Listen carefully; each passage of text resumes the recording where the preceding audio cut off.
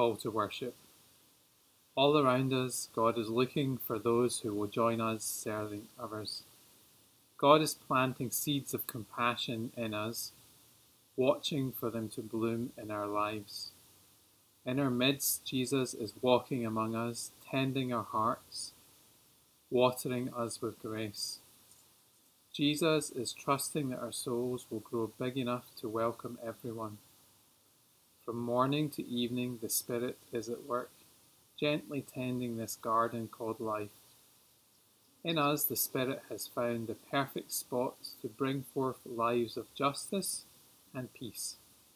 In this worship, we join with God to build hope in our lives and world. Prayer of Confession. Merciful God, we confess that we have sinned against you in thought, word, and deed, by what we have done and by what we have left undone. We have not loved you with our whole heart and mind and strength. We have not loved our neighbours as ourselves. In your mercy, forgive what we have been. Help us amend what we are and direct what we shall be, so that we may delight in your will and walk in your ways, to the glory of your holy name. The Declaration of Forgiveness. Hear the good news. The saying is sure and worthy of full acceptance, that Christ Jesus came into the world to save sinners. He himself bore our sins in his body on the cross, that we might be dead to sin and alive to all that is good. I declare to you, in the name of Jesus Christ, you are forgiven.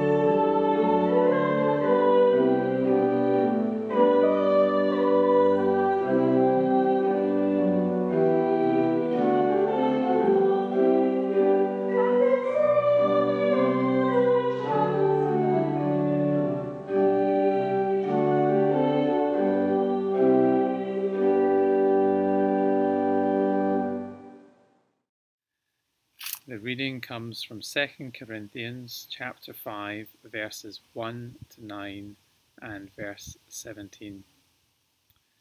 For we know that if the earthly tent we live in is destroyed, we have a building from God, an eternal house in heaven, not built by human hands. Meanwhile we groan, longing to be clothed instead with our heavenly dwelling, because when we are clothed, we will not be found naked. For while we are in this tent, we groan and are burdened, because we do not wish to be unclothed, but to be clothed instead with our heavenly dwelling, so that what is mortal may be swallowed up by life. Now the one who has fashioned us for this very purpose is God, who has given us the Spirit as a deposit, guaranteeing what is to come. Therefore, we are always confident and know that as long as we are at home in the body, we are away from the Lord. For we live by faith, not by sight. We are confident, I say, and would prefer to be away from the body and at home with the Lord. So we make it our goal to please Him, whether we are at home in the body or away from it. Therefore, if anyone is in Christ, the new creation has come. The old has gone, the new is here. This morning, our gospel lesson is found in Mark, the 4th chapter, beginning with verse 26, continuing through verse 34. Would you hear a word of hope for your life? Jesus also said, "The kingdom of God is as if someone would scatter seed on the ground and would sleep and rise night and day, and the seed would sprout and grow. He does not know how. The earth produces of itself first the stalk, then the head, then the full grain in the head.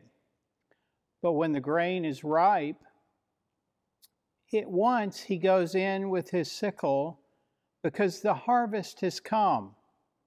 He also said, "With what can we compare the kingdom of God? Or what parable will we use for it? It is like a mustard seed, which, when sown upon the ground, is the smallest of all the seeds on earth. Yet, when it is sown, it grows up and becomes the greatest of all shrubs, and puts forth large branches, so that the birds of the air can make nest in its shade." With many such parables he spoke the word to them, as they were able to hear it. He did not speak to them except in parables, but he explained everything in private to his disciples. The word of the Lord. Thanks be to God.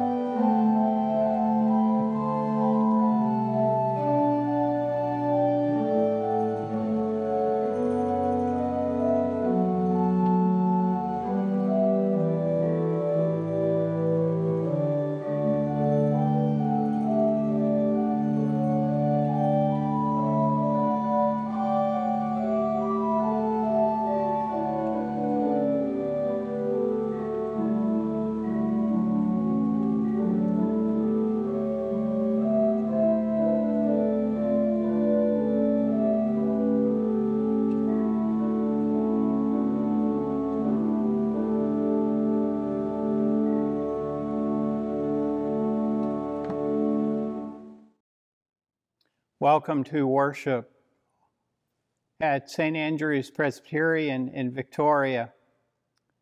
We begin with prayer. Teaching God, quiet all the voices within our heads, hearts, and spirits, Open our ears that we may receive your truth above the noise of the world, and open us anew to how you work through the smallest, least likely things, even us, to advance your kingdom on earth. Amen. As some of you know, Linda and I have been looking for a new home. We weren't having any luck anxiously scouring the rental websites, and we were quite frustrated with our results. We were grateful for the suggestions many of you offered.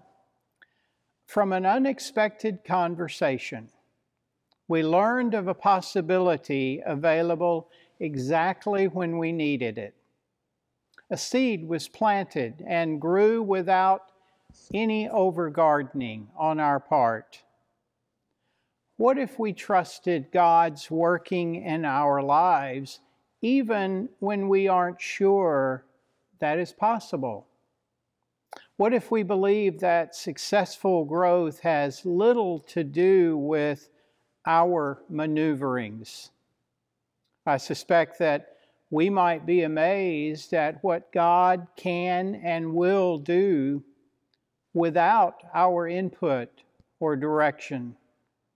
Suddenly the focus is not upon look at what we did, but instead, look what God did. In Mark's Gospel, we read two parables describing the kingdom of God. The kingdom of God is God's work within us and among us. Jesus' followers knew only the kingdom of Caesar, based upon power and control. Jesus was introducing another kind of kingdom, using something as simple and familiar as seeds. First, Jesus says the kingdom of God is as if someone would scatter seed on the ground. First, Jesus said, the seed would sprout and grow, but the sower doesn't know how that happened. We do have to scatter seeds, but what is produced is not up to us. We often feel like we're not doing enough or doing the right thing. The point is made in the first parable that the sower scattered the seed, went about his daily routine, and when the seed sprouted and grew, he was surprised at the results. The parable reminds us that the kingdom of God works in ways we often don't notice or expect. In the second parable, Jesus compares his kingdom to a mustard seed. The small seed seemed inconsequential, yet the plant could grow as tall as the house. That's the surprising thing, that something so small could grow into something unexpected and provide shelter for the birds. Our difficulty arises in confusing the ways of the kingdom with our ordinary way of doing things. The parables shatter the illusion that the fate of the kingdom is in our hands. For me, the challenge is to give up my anxiety over what if this happens or doesn't happen. In my fretfulness, I wonder, what more do I need to do? The parable says the results are not up to us. In the Corinthian passage, Paul reminds us that we live by faith, not by what we can see. Is that what the sower experienced when he sowed the seed and went about his daily business? Walter Brueggemann writes, when we walk by faith, we walk carefully, taking one step ahead, because We cannot see ahead. The capacity of society to label, to dismiss, can be done quickly because we think we see everything at a glance. Walking by faith requires more attentiveness. We will come to value and be surprised by what might be growing that we cannot see. Does the small, insignificant mustard seed that surpasses all expectations illustrate this kind of faith? Brueggemann suggests that the tiny seed is like the dismissed and the devalued, those who seem not to matter. The mustard seed becomes God's new creation. God has reached out to us in our nothingness and made us new. The Corinthian passage ends with, "Therefore, if anyone is in Christ, the new creation has come. The old has gone, the new is here." This becomes our challenge, to see and value persons and circumstances differently. We are called to recognize that every person can be a new creation and a carrier of God's power for life. When the kingdom of God is within us, we are transformed. Frederick Buechner tells in his book, Listening to Your Life, about attending 12-step meetings. He writes, "They also have slogans which you can either dismiss as hopelessly simplistic or cling on to like driftwood in a stormy sea. One of them is, 'Let go and let God,' which is so easy to say and for people like me, far from easy to follow. Let go of the dark, which you wrap yourself in like a straitjacket, and let in the light. Stop trying to protect, to rescue, to judge, to manage the lives around you, your children's lives, the lives of your husband, your wife, your friends, because that is just what you are powerless to do. Remember that the lives of other people are not your business. They are their business. They are God's business because they all have God, whether they use the word God or not. Even your own life is not your business. It is also God's business. Leave it to God. It is an astonishing thought. It can become a life-transforming thought. Scatter your seeds and watch what God will do without our overgardening.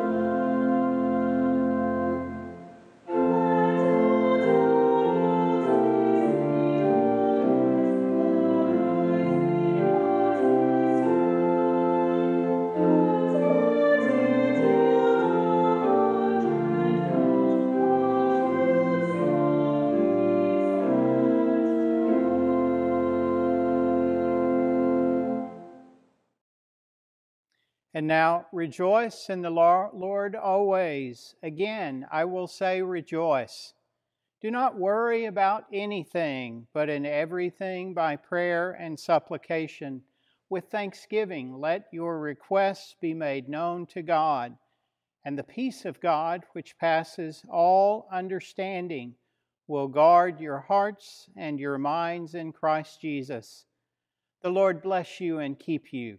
The Lord be kind and gracious to you. The Lord look upon you with favor and grant you God's peace, both now and always. Amen.